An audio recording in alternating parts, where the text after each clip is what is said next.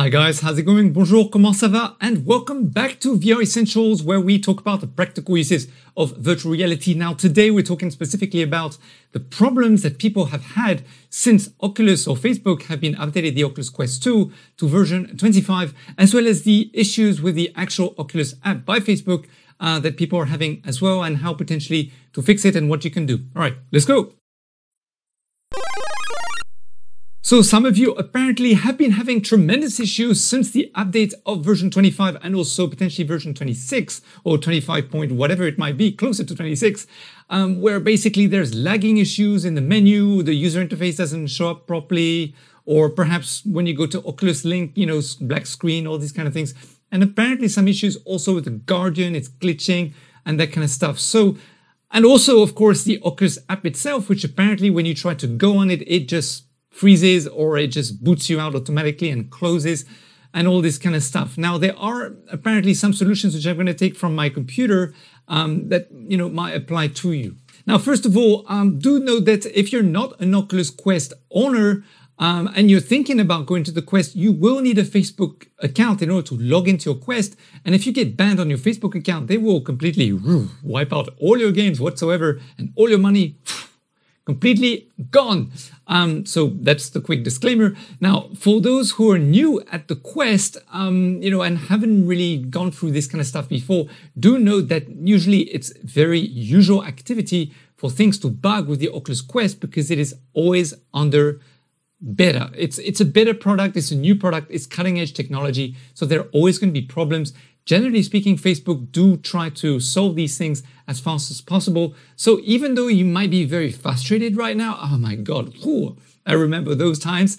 Don't worry. Generally, it takes, you know, maybe a week, couple weeks, you know, to get all these kind of things fixed. Now let's move on to the potential solutions. But first, remember to join the notification squad so you don't miss any future videos, which we upload quite regularly to the channel by leveling up after you subscribe. Now, for the fix of the Oculus version 25, unfortunately, apparently according to Oculus, the official solution is to actually do a factory reset, which can be quite of a bummer because you might lose a lot of the stuff that you installed and then you're going to have to install them again and all that kind of stuff. Now, however, for your Sidequest, there is a way for you to save all your games so that apparently, you know, you don't have to do all the reinstall and all that kind of stuff.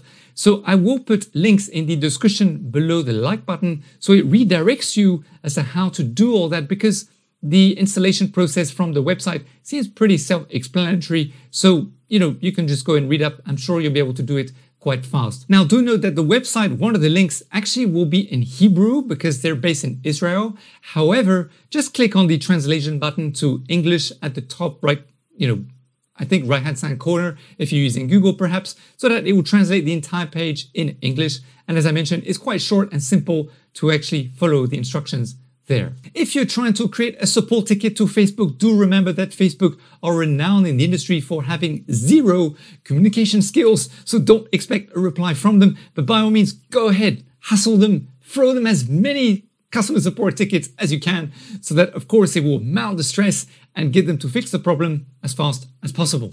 As for the Oculus app, now, you know, who knows what the problem is? It could be one little digit or number or letter or whatever it might be in the string of code that is creating this issue. But generally speaking, these kind of issues of app, you know, just closing and all this is also due to an overload in servers or people trying to get into the app at the same time, and perhaps, you know, they need to increase the server so that, you know, it can handle all the various different requests at the same time. So it could also be because they're doing some behind the scenes testing. As we know that Facebook and the Oculus products are always under beta, they're always experimenting. It's cutting edge technology. So again, if it happens to you, you know, just buy your stuff directly from the, you know, Oculus store in the Quest itself, if you can, of course, or just deal without the app for a while until the problem is solved. But I'm sure, as I mentioned, they will solve it pretty fast.